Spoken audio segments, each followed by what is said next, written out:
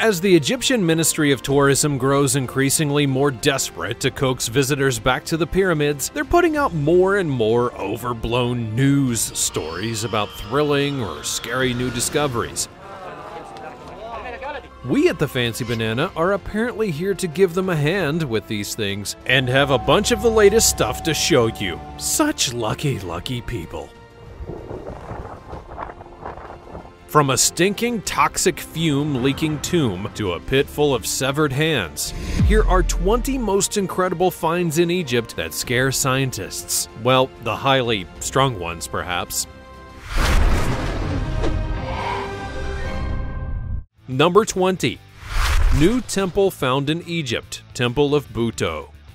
Even the most excitable of ancient Egyptian enthusiasts might find it a tiny bit tricky to get their panties all in a bunch about this one, but there you go, we're telling you about it anyways. Lucky old you. This is the recent and yawn-worthy discovery of the remains of a colonnade hall beneath a temple site in Egypt. Apparently, it does signify a few interesting things about the history of architecture, but otherwise, it's just a few columns in a pit next to an ancient temple. And while the site of the Temple of Buto is, in and of itself, allegedly an important site in the history of the region, there are no very cool or exciting news stories or particularly fascinating things that have been revealed. Shall we just move swiftly on to something a lot more silly? Before we go on, like this video, smash the subscribe button, and click the notification bell right now, or this centipede will crawl on your face when you're sleeping. Now it's time for the fancy topic. For most part, archaeologists of all things ancient are usually not tremendously interested in trying to prove the existence of aliens. Oh no, that sort of thing is left to UFO hunting special people, with whom we're all fairly familiar, if we've spent any time on the internet ever, that is. So I'm sorry to have to tell you this codswallop right now. This is the, story of how an archaeologist, although no bona fide Egyptologist would come out with this kind of horse shiz in a million years, claims to have discovered an alien skull inside this sculpture of the head of Queen Nefertiti. I guess that's why she's always depicted wearing this headdress. To cover up her massive alien head, of course. Yes, of course it is. Anyways, let me know all about what you think in the comments down below using the hashtag #FancyTopic. Number 19. Egypt sarcophagus, mystery black tomb opened in Alexandria. Back in 2018, archaeologists in Egypt found a super creepy and extremely mysterious black granite sarcophagus. It was a bit different from all the usual tomb stuff that they're always finding out there, and it really did a number on those set at the task of opening it all up. First of all, there was the standard fear of the curse. This pretty much goes without saying whenever a tomb is opened. You know, the curse of the mummy's tomb is still a legitimate fear for some people.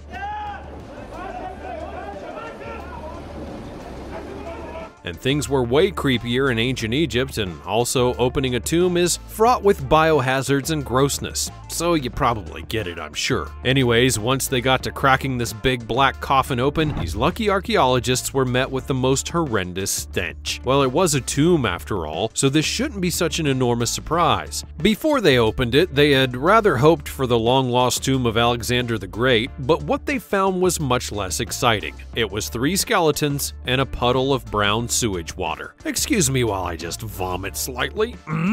So although they don't believe that they released a curse as such, it is quite possible that they could have released some toxic fumes. Delicious. Number 18. Researchers shocked to find that Egyptian mummy was a pregnant woman. An Egyptian mummy that was transported from Egypt to Poland in the early 1800s has recently undergone some new testing by a team of Polish scientists, and what they discovered was believed to be the world's first pregnant mummy. There are tasteless jokes, but it's too heartbreaking to think of them. The mummy dates back to the 1st century BC and was, for many years anyways, believed to be the body of a male priest, but modern scientific stuff can poke around where it was not previously possible. Using radiological scanning, the scientists at the National Museum of Warsaw have discovered that the mummy was not only a woman, but that she was about 28 weeks pregnant when she died. It just kinda makes me feel sad though. Number 17. Oldest tattoo found on 5,000-year-old Egyptian mummies. According to Egyptologists, it seems as though this mummified corpse may be sporting one of the earliest tattoos ever. Now, there are actually two mummies that have been dated from about 5,000 years ago that can be seen sporting some ink. The images that have been found on their skin are of a wild bull and a Barbary sheep. These are on the upper arm of the male mummy, and there are some S-shaped patterns on the upper arm and the shoulder of the female. Previously, the earliest known tattoos in this region were a full 1,000 years more recent, so this is a big discovery in the history of body art and changes the way that the practice is seen by archaeologists on the African continent completely. These particular mummies were actually found about 100 years ago, but it's only with the use of modern infrared technologies that the body art has been properly identified. So, this may only be the beginning of rewriting the history books on the subject. This discovery has already changed the date of the earliest known tattoos, but it's also established that it was not only women who had them, as was previously believed, and body modification was actually used by everyone. The oldest tattoo in Europe was found on Ötzi the Iceman, who is known to have had some vertical and horizontal lines tattooed on his body. They date to a similar era, but Ötzi is believed to be slightly older, whereas the Egyptian mummies' tattoos are figurative. Number 16. Egypt archaeologists make intriguing discovery in mysterious underwater opening. Sometimes being an archaeologist isn't just using a toothbrush to dust off bits of old broken pots. Ever so very occasionally, it can be a bit more like it looks in the Indiana Jones movies. Well, kind of. These archaeological types had to incorporate abseiling into their treasure hunting activities, which was all rather thrilling, I'm sure. They abseiled down a 20-foot deep pit that was full of water, and then found themselves in what they described as a mysterious underwater opening. This unusual place was discovered about 40 miles to the north of Aswan. The whole area had been a major quarry during ancient Egypt's 18th dynasty. Inside the place, they found an entrance that they believed may lead to somewhere else, and they also believed that it may be a tomb that had previously been concealed by the water. Inside, there were pieces of pottery and skeletons, and also a second opening, and that got everyone extra excited. The size of the tomb, as well as the lengths that had been taken to conceal it, meant that they had probably found something really interesting. They think that in the area beyond the second entrance, there may be hundreds of bodies. Oh, what a fun one. Number 15. Ancient Egyptian board game of death identified by scientists. This is an ancient Egyptian board game called Senet. It was played all throughout society from about 5,000 years ago, until they got something more shiny and exciting about 2,500 years later. Anyways, after poking about into the game a little more, some Egypt experts now believe that they have figured out how and why it was played. It's known as the board game of death, which sounds rather less than enticing, to be honest. And according to these nerds, the game basically involved moving your pieces to the finish point on the board. They reckon that this was designed to depict the souls moving through the realm of the dead. Oh, how jolly indeed. Number 14. Mummified mother and child found in Egypt.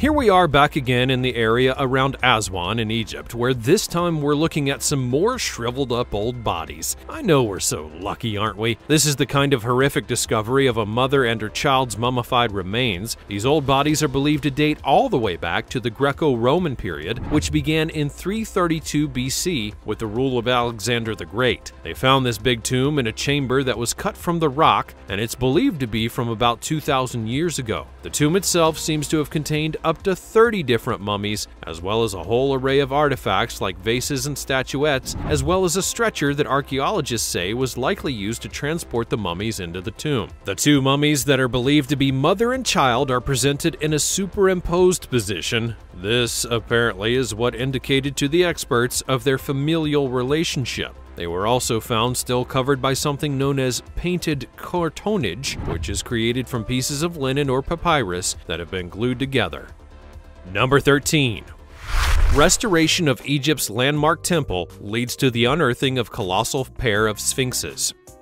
While it's beginning to seem as though the ground in Egypt is positively riddled with dried-up old corpses, finding a sphinx is a more rare and perhaps exciting event. So finding 2 sphinxes, well, that must be like Christmas. While archaeological types were busy restoring the ancient Egyptian temple of Amenhotep III in the west of Luxor, they unearthed a whole bunch of fragments that came from a pair of massive limestone sphinxes. These ruddy great big things had been around 26 feet tall and are believed to have depicted the pharaoh Amenhotep III wearing a headpiece that was shaped like a mongoose, a fancy regal beard, and a big necklace. These were confirmed as being in his likeness when the limestone was restored to reveal the inscription that was deciphered as the beloved Amun-Re. They also happened upon a bunch of other cool ancient stuff like a load of statues and some bits of a temple that had art depicting a festival from ancient Egyptian times that was to celebrate the rule of the pharaoh after 30 years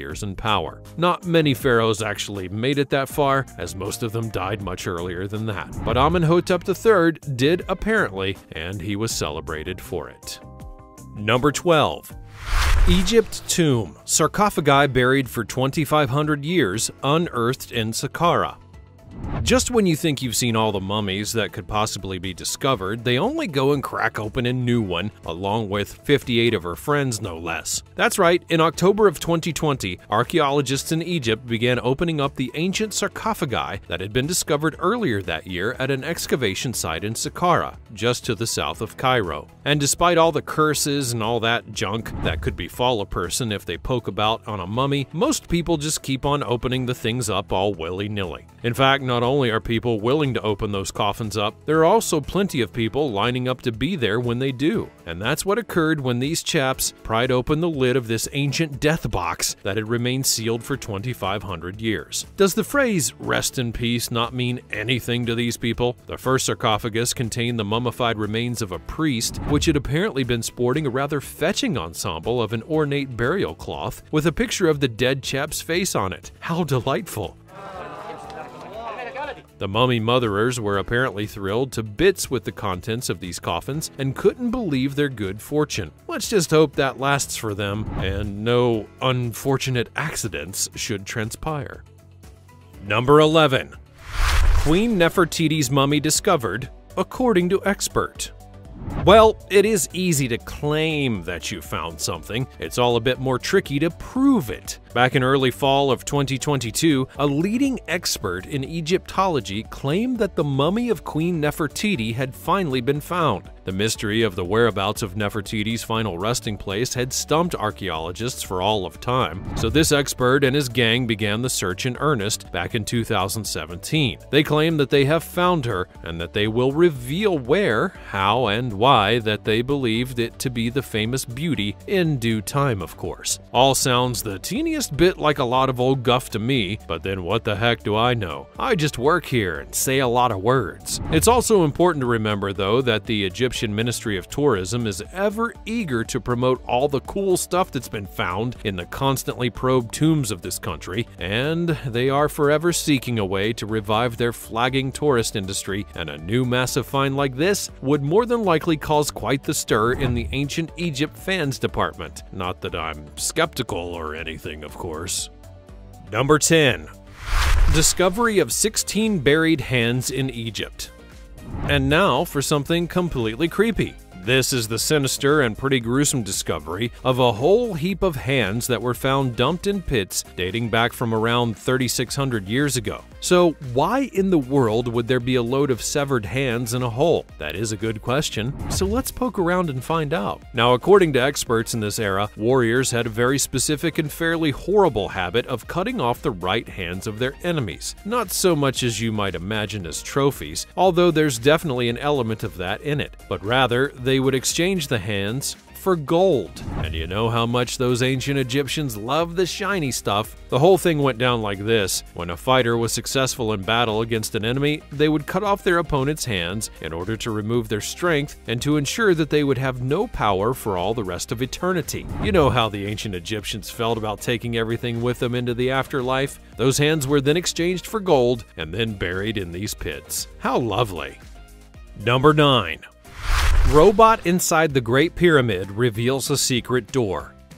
The Great Pyramid of Giza, which is also known as Khufu's Pyramid, is a symbol of the great and enduring mysterious appeal of ancient Egypt's past. This pyramid is one of the biggest and most obvious pieces of the puzzle, and yet it continues to harbor secrets, some of which are still being revealed today. It's recently been discovered that within the Great Pyramid of Giza, there lies a massive void, or hidden room if you will, and scientists have only just begun to develop the technologies that will allow them to actually see beneath the surface of the structure. Although Khufu's pyramid would be built in 2500 BC, our modern technology has only allowed us to probe so far inside this edifice. There are now scanners in use that are able to visualize and map out the actual shape of the interior, rather than just basing the map on what people had seen or could imagine was likely to be inside. So one of the things that they found while scanning the pyramid with this fancy new machine was a room or chamber that seemed to have been deliberately concealed. At 100 feet long, the space seems as though it may have had a purpose, but even with all the scanning machines in the world, we cannot yet figure out the meaning of ancient ideas. The scientists involved in the discovery are not calling the space a room as such, mostly because they have no idea what it was for, but rather they've taken to clinging to this area as being a void. There are some theories, many of which these scientists are hesitant to get too excited about, one of which is that this hidden room could be the place where the king's body was buried. But they say it's more likely to have served as an engineering purpose for the architects that were involved in the construction of the Great Pyramid themselves. But what do you think? Should they try to find a way to go and have a closer look? Let me know all about it in the comments section down below. Number 8. Archaeologists in Egypt discover a tunnel that may lead to the long-lost tomb of Cleopatra.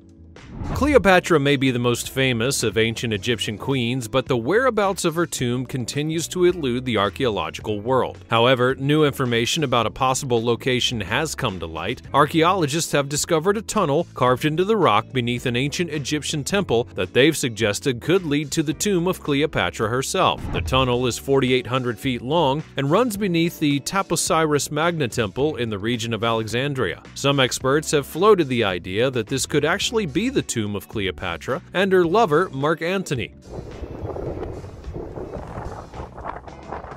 The tunnel itself has been described by those who have seen it as a miracle. This structure is apparently rather significant in engineering terms, although to call it a miracle may be rather overinflating it somewhat. It's approximately 6 feet high and bears a resemblance to another ancient tunnel on the Greek island of Samos. The one in Alexandria has thus far given up few secrets, but some pottery has been unearthed and some coins of Cleopatra and of the earlier ruler Alexander the Great, as well as various statues.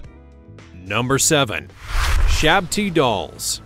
The ancient Egyptians had a very powerful idea of what the afterlife would be like and what they would need in order to spend eternity there. They believed that the realm of the dead was an exact mirror image of this life on Earth, and that when a person died, they simply traveled from the earthly life to the eternal. So they figured that they would need some stuff with them to help navigate the afterlife, and naturally, the wealthy took a lot more with them. As they had in life, so too in death. All the life that the deceased had enjoyed on Earth would be represented in the realm of the death. Now, there was food, family, homes, etc. and so on, and people would be able to pursue their interests and such like just as they had in life. That also included, oddly enough, working. Yes, if you were a working person in life, you would continue to go to work in death. Sounds like hell more than eternity. On Earth, if an Egyptian could not work through illness or other reasons, even death, they could send someone else to take their place. So they made these Shabti dolls to stand in their place for when they could not fulfill their duties. Shabti dolls were figurative funerary objects that would accompany the dead into the afterlife. These dolls were accompanied by a spell that stated what their function would be. The idea was that the spell would work to allow the Shabti to come to life and then fulfill the role of the dead person, allowing the soul to go about the business of the afterlife.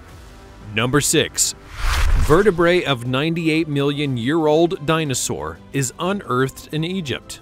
Back in 2016, an expedition to the Bahariya Oasis in Egypt's enormous western desert would unearth a fossil of a bit of a dinosaur that lived 98 million years ago. So, just a tiny bit older than all these mummies that we've been looking at today. The fossilized neck vertebrae had once belonged to a dinosaur that I can't pronounce, and that one lived during the Cretaceous period, which was around 145 to 66 million years ago. These types of dinosaurs were apparently very common in parts of what is now Europe and places that are now the continents of the southern hemisphere like Africa and South America. But it is the very first time that these species have been found in Egypt, so naturally that had all the paleontology people all hot and bothered under the collar with excitement. Number 5. Archaeologists discover 2,200-year-old Egyptian shipwreck in the Mediterranean Sea.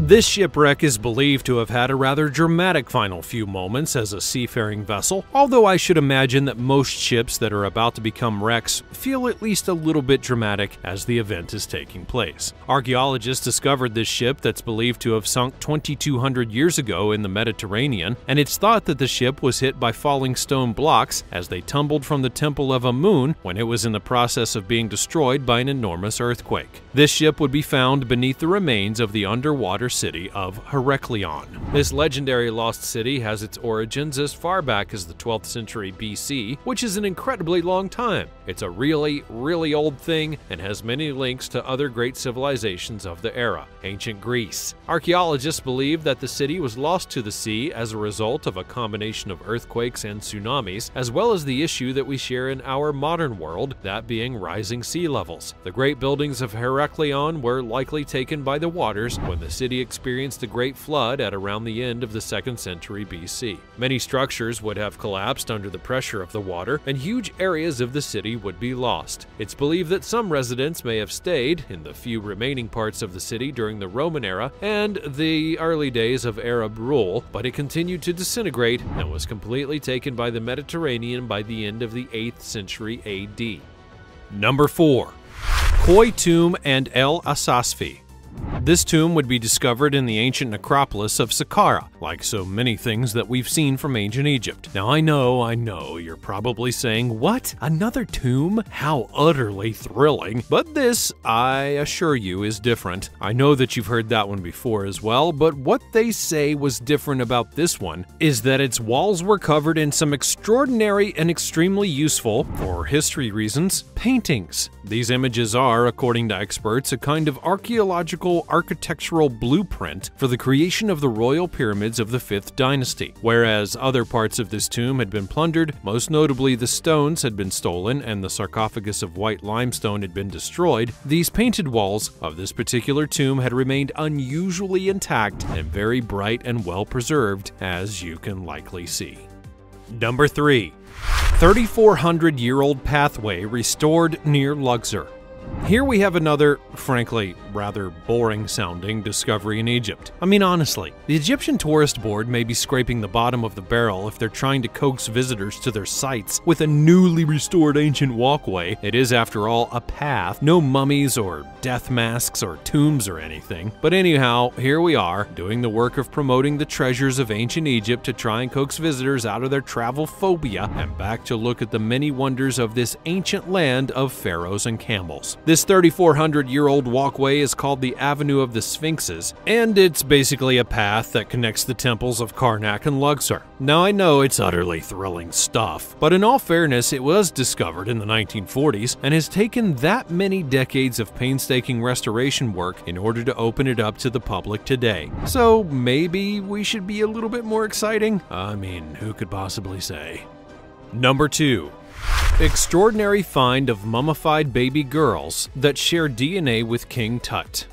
The practice of burying dead pharaohs along with their pets and sometimes even their servants was relatively common. The general idea of the tomb was that it should contain everything that the pharaoh would need in the next life. This meant absolutely everything, and for a time that also included the servants of the dead pharaoh, even if they were inconveniently not quite dead. This insane practice was eventually replaced with models of their servants. No doubt this idea was enthusiastically endorsed by servants everywhere who were still alive. So it should not have come as a huge surprise that the tomb of Tutankhamun contained mummies other than just the pharaoh himself. However, the fact that the mummies were tiny babies, that's a bit more startling. When the tomb would be uncovered in 1922, the pharaoh's 2 infant daughters were discovered inside. It does not appear to have been as sinister as it sounds. The children had died prior to their father's death. This super sad story is compounded by the fact that the babies have no known names. They're simply referred to as 317A and 317B. Number 1. Statue of Ka-Apur. Very few wooden statues survive from ancient Egypt, and there are obviously many more of their stone counterparts that have survived the rigors of time. But this one is remarkable on the account of its lasting detail and completeness. This is a statue made of a priest named Ka-Apur. It survived because it was made of very high-quality wood. This is cedar that was most probably imported from Lebanon, unlike many other wooden statues that were made of poor-quality local woods. This piece was originally carved in wood and then plastered and finally painted. It represents Ka-Apur in a striding pose with his left foot forward and holding a staff in his left hand. It's believed that he probably held a cylinder in his right hand, although that no longer remains. The eyes of the statue have been inlaid with black stone, calcite, and rock crystal, and they're outlined with copper. This shows the stature and likely the wealth of the man that it depicts. Well, that's all today from the tombs and sarcophagi of ancient Egypt. Which of these incredible finds did you think was most interesting? And did any of them scare you? Or are all these scaredy-cat scientists being a little bit soft? As always, let me know all of your thoughts in the comments section down below. Be sure to check out the other cool things that are showing up on the screen, and I'll see you next time. I love you.